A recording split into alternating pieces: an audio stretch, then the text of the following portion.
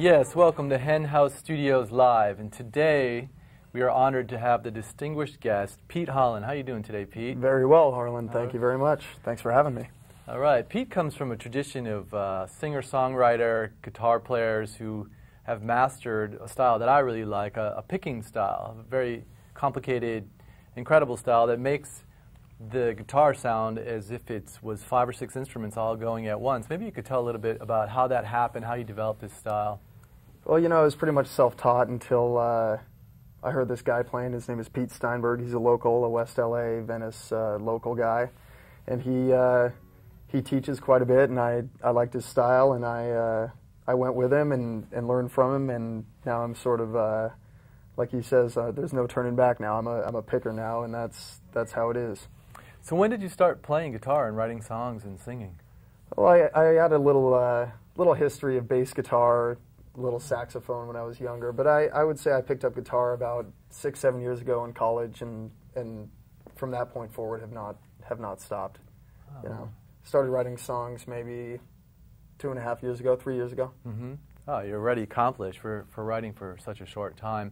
Another interesting thing about Pete is that he was a full-ride scholarship football player at UCLA. He played in the Rose Bowl, and so I imagine you played a lot of sports in high school as well. And so how did you balance the music and the sports? Was there ever one that you felt that you wanted to pursue more, or how does that work? You know, I would say I never really balanced them, because I was into both when I was a kid, and then I got to high school, and then you sort of have to opt to take one path or another, and I went with sports, and I stayed with that through college, and played a little guitar on the side, but generally I took the athletic route through high school and college, and then now that that's done, I'm sort of on the other side again.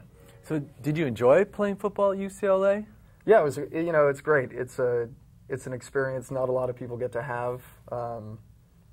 There's it's a ride. It's up and down, and it's traveling, and it's winning and losing, and weren't you the captain? You were the captain? I was. Yeah. Captain of the defense. Yeah, it wasn't one of the best periods in UCLA's defensive history. But still, you were the captain. I was. Yeah, it's a highly rated school, anyhow. Yeah, I mean, it was an honor, and it was a lot of fun.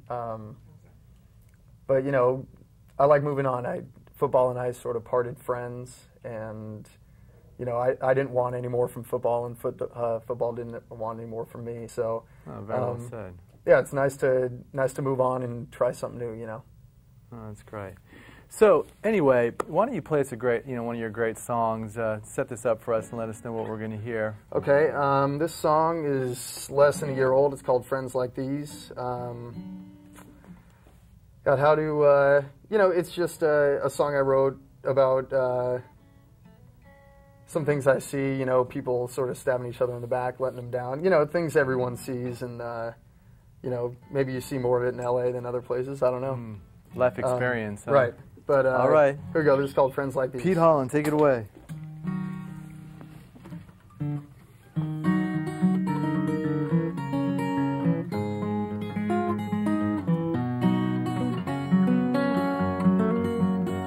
Well, I can picture you on Franklin and Vine Street, sitting with your arms around your knees.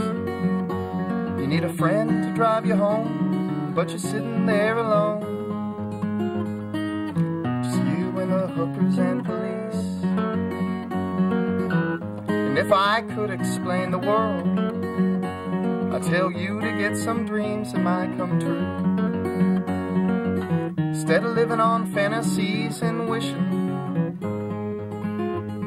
I guess that's what we need to get us. Yes, we do.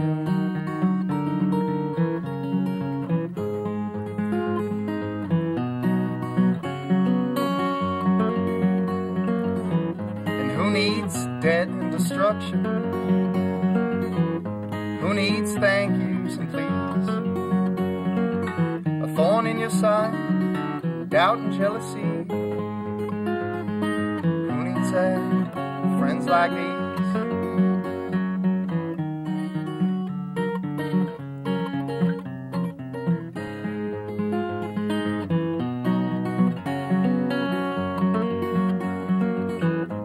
And I saw your girl this morning, and I know just what you're talking about. She's gonna put a smile on and fuck your husband when you're gone.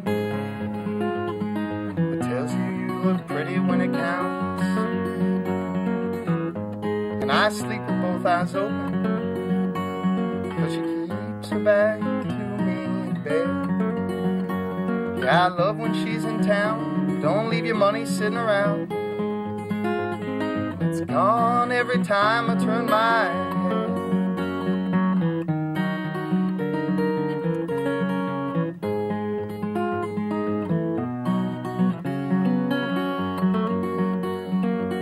And who needs scammers and liars? Who needs flammers and thieves? A thorn in your side, adversaries and enemies. Who needs that? Friends like these. A thorn in your side, doubt and jealousy. Who needs that? Friends like these.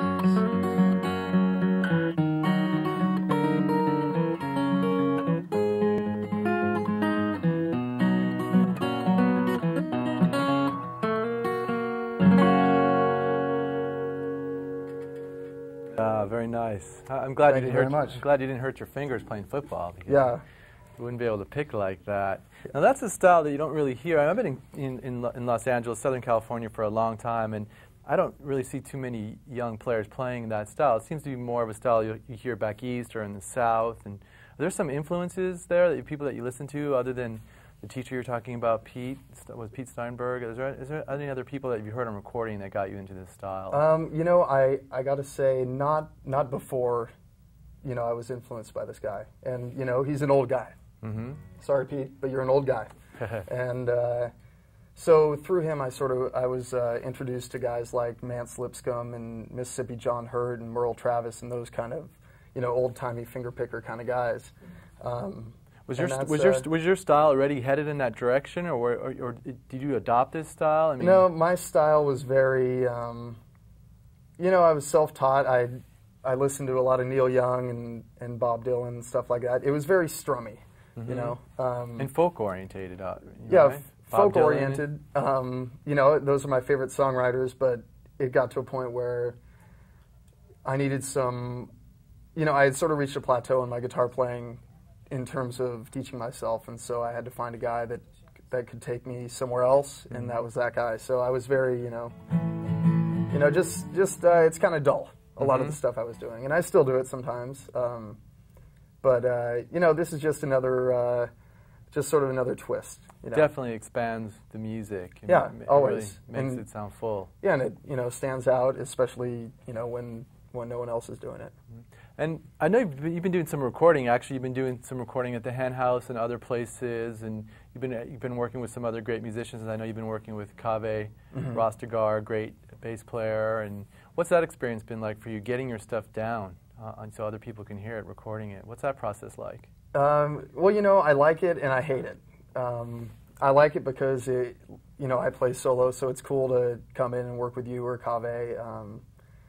But recording is very perfection-oriented, or you have a tendency to want to be perfect because, you know, it's a lot easier for someone to listen to a recording of you than actually hear you. So, you know, and that's, to me, that's not the nature, number one, of my music, but the nature of music. You know, it's something where sometimes you screw up, and that just kind of adds to the authenticity. That's what it's come to, though, because since with the advent of this high technology, Pro Tools, and all this editing, the music is becoming perfect. When before it was really just about the performance, right? You know, so it's I hear what you're saying. There's something gained and something lost with all this perfection. You know, especially in the style that you play in. It's really a style that's meant to be heard live. I feel, you know, it's really.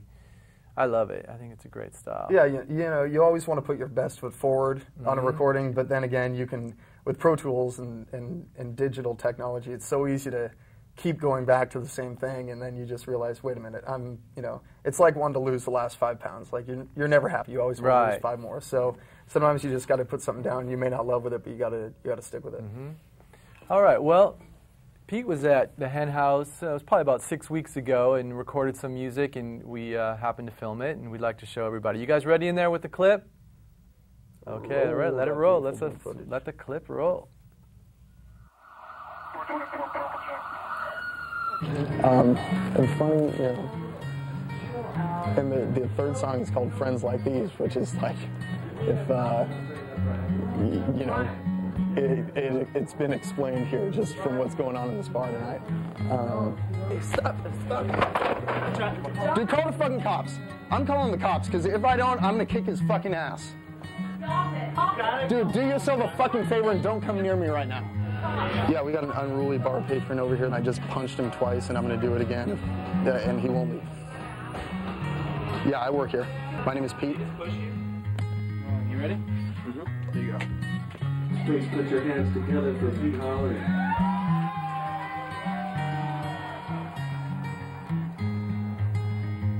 Well, no comment. I can picture you on Franklin and Vine Street, sitting with your arms around your knees. You need a friend to drive you home, but you're sitting there alone. It's you and the hookers and police. And if I could explain the world, I'd tell you to get some dreams that might come true. Instead of living on fantasies and wishing. But I guess that's what we need to get us through. Come on. You know, in fact, okay, I admit it, I staged this, like, for your benefit, just so it seems like I work in this sort of, like, Old West roadhouse, you know? A bunch of rowdy gold miners coming in at the end of a long day. And who needs debt and destruction? Looking to fight. Who needs thank yous and please? A thorn in your side, doubt and jealousy. Who needs that? Friends like these. But, you know, I'm liking the song right now, so, you know, and obviously it's relevant. That's, you know, obviously from what happened here tonight, it's quite relevant. And I saw your girl this morning, and I know just what you're talking about. How she'll put a smile on, fuck your husband when you're gone. It tells you look skinny, and that's what counts.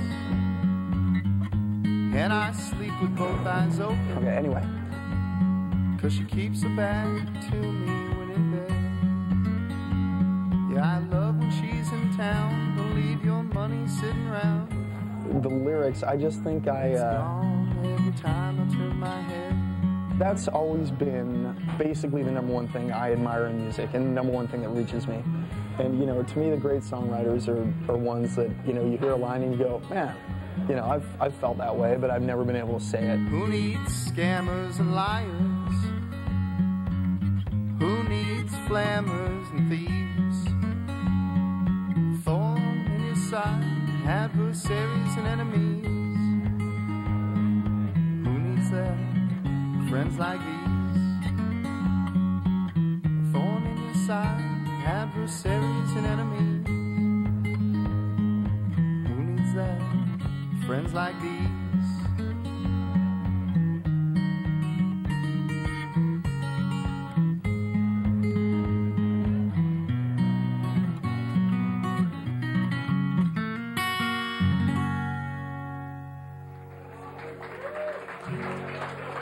Thanks, everybody.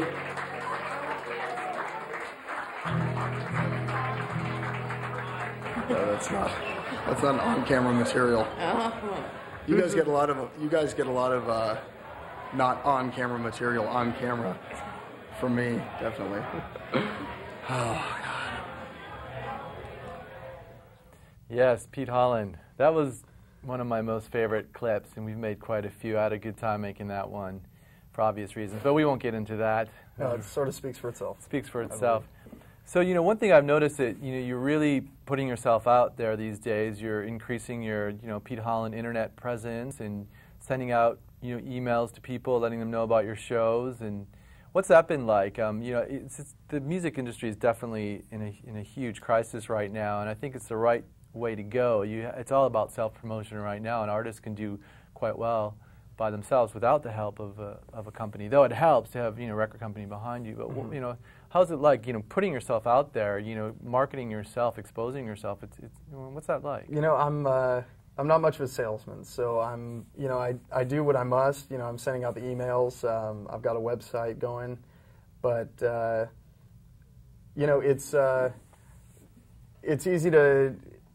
It's easy to do, with the internet and everything. It's easy for an artist to do it himself or herself, but it's also just more to do, and it's getting flyers out there and sending out emails, and the internet, it's a great thing. It's a great tool. If it's a way of letting dozens or hundreds or thousands of people know that you're playing. But like I said, it just sort of is a confusion. There are so many people out there and so many emails going out that it's hard to make yours stand out, or it's hard to get people to come to your site and download your stuff. So, there's just definitely always something to do. Always an email to send out, or always a new song to put up on your site and stuff like that. So, what's it like for the solo singer-songwriters as far as performance venues? Is there a lot of opportunities? Yeah, I think there are. Like we were just flipping through the LA Weekly, and there are so many clubs, so many places to play. But we're in a town where everyone wants to be a star, and people play for free. I don't have a problem with that. One thing I notice, it's sometimes hard to get on a bill with similar artists. Which is going to be the best thing if you want. Especially for the audience member, they know what they're getting. Yeah, and you want your crowd to come early and listen to the guy before you, and you want them to stay after, because they're gonna, if they like your stuff, which hopefully they do, they're gonna want to hear who's next. But if I go play solo somewhere and I'm after a rap act and before a metal act, it's not very conducive to the fans staying the whole night. Of course, yeah. So it's not even smart business on the booking agent, I think. Well, anyway, since we're not in a club, we have this incredible studio and this opportunity to hear you play. What are you going to play for us now? Why don't you set us up a song? All right, this is a song that a lot of people ask me who's it about, and I just say it's about me more than any other person, and it sort of speaks for itself. Make sure I'm in tune here.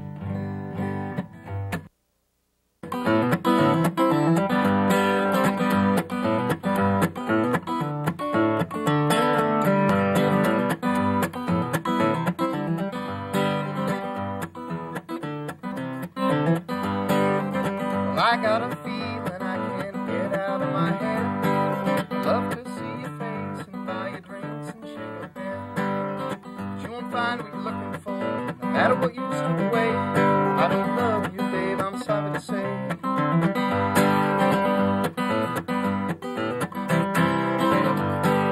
Baby, there's a few things you should know about a man. Take what he can take, and he'll keep all he can.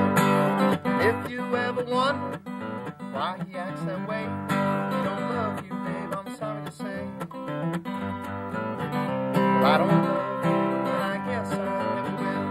There's nothing there for me waiting behind that thrill. You should let me go and go your way today. Well, I'm just in your way, and I don't love you, babe, I'm sorry to say.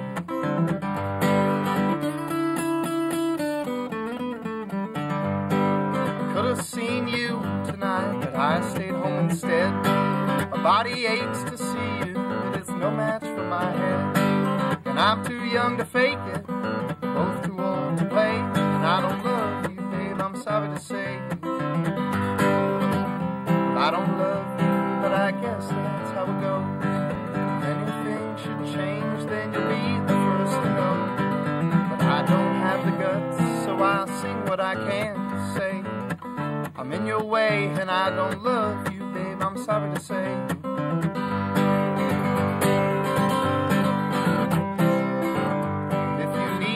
$100, borrow it you can. And if you wanna be let down, then let me be your man. And I'm not saying I'm leaving for sure, but one of us can't stay. I don't love you, babe, I'm sorry to say. I don't love you, but I guess that's how it goes. If anything should change, then you'll be the first to know. But I don't have the guts, so I sing what I can say. I'm in your way, and I don't love you, babe, I'm sorry to say.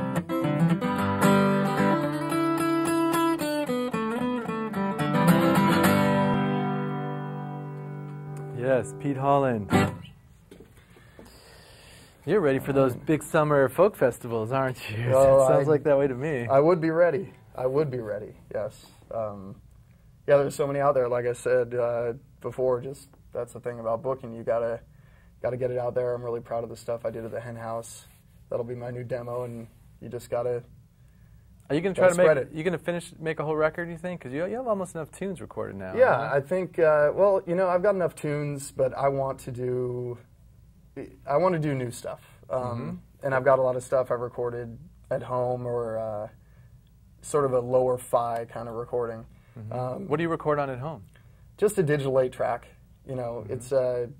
It's easy and it sounds decent, but it's not really something I would feel good about selling for 10 or 12 or $15 a pop. So it's like a writing tool, basically. Yeah, and it's it's what I use instead of memory sometimes. You just sit and play something and it's there in case you want to use it later. So how does the process work for you when you write? Sometimes it doesn't work. Of course, yeah. Yeah, I don't know. My method is sort of that I don't have a method. A lot of times I will think of a line that I think is worthy of building a song around. A vocal line or guitar line? Well, usually a line, a lyric, one line, 2 lines, maybe a verse, or maybe a word, and I sort of go from there. A lot of times I'll do a verse or a line, then I'll think of the melody and then go back and sort of fill it in. You're not comfortable, I have a feeling you're not comfortable. A lot of folk singers aren't comfortable singing without their guitar, so I imagine when you record you like to do both at the same time usually? Yeah, when I sing and I am not playing guitar, I find myself trying too hard to be a good singer. And interesting. I like doing both at the same time. I feel like if I'm playing or if I'm recording, I should be doing both at the same time because that's what you're going to get if I'm playing live. Right. So if I'm to screw up because I'm distracted by guitar or vocals, then that's what I should be doing on the record. No, and it's great. I mean, there's a lot of musicians that I work with. They can't even imagine doing it doing it the other way. Of actually doing the vocals separate from the guitar. A lot of them don't even want to wear headphones. Yeah. It's like. It's kind of unnatural for me. I know it's easier to do when you do it separately because just the logistics of it are easier. So I'm adaptable. I can go either way, but generally I prefer to do it at the same time. And the thing I noticed, you are a solo performer, but once we got you working with a band, I was actually fortunate enough to drum on some of your stuff, and then you brought in a bass player, and your music is really conducive for the ensemble setting. Do you ever think about that? For the future, you're going to do some performance with an ensemble rather than solo, or? Yeah, I would love to, and I love what I love about it is that when I've been playing by myself for so long that when I think of a song or when I'm playing something, it comes out as a one person kind of thing, and that's how I hear it. And then when I get a chance to work with you or Keefe, it sort of takes on this shape that I never even imagined. And not that it gets too far out, but it just fills in spaces. And it's something I don't really think about a lot when I'm playing by myself, but it's always a pleasure to get in there and just get musical input and have people sort of add their flourish to it. It's also a beautiful thing from a performance standpoint. If somebody says I only have the limited amount of money for a show, then you say, well, then you get me. If they say, well, we have more money, then you say, well, great, right. I can bring my band. Yeah. Which is potential bargaining chip. Which isn't always the case. There's a lot of singers who don't play. Yeah. So it's actually a great thing. And it can actually help with your longevity. We just have a couple minutes left, so why don't you take us out and set us up a another song. I know Okay. people would rather hear you play than hear me talk. Yeah, So. or me talk for that matter.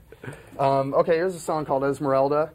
I wrote this several years ago, and my girlfriend doesn't like it that much, but I like it, so.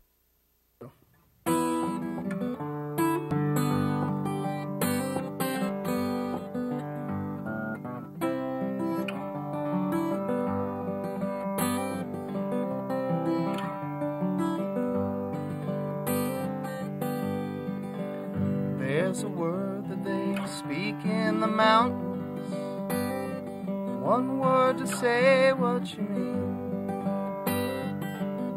Nobody there will belittle your thoughts. When you wake, you'll remember your dreams. The riches lay up in the mountains, where the granite is streaked with ore. When you're feeling let down and there's no one around, like a fool you'll keep searching for more.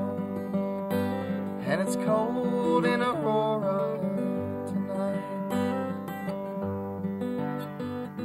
Someone has stolen my thunder. There's a man put my lightning in jail.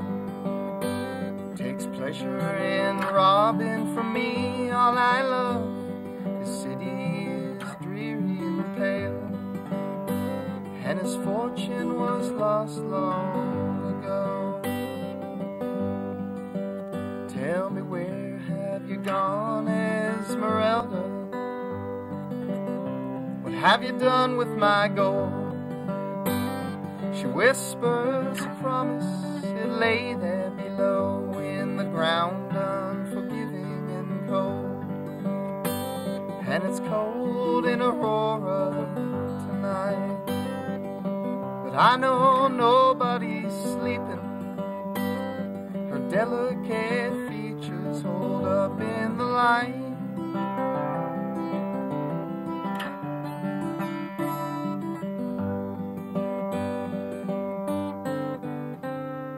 An old saloon echoes with music.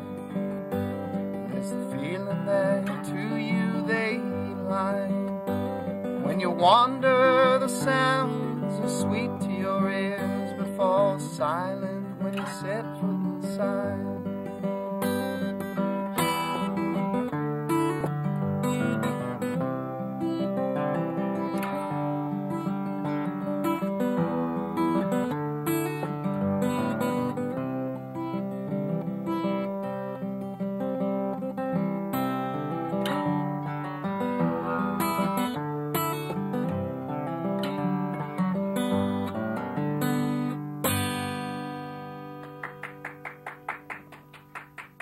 Thank you very much.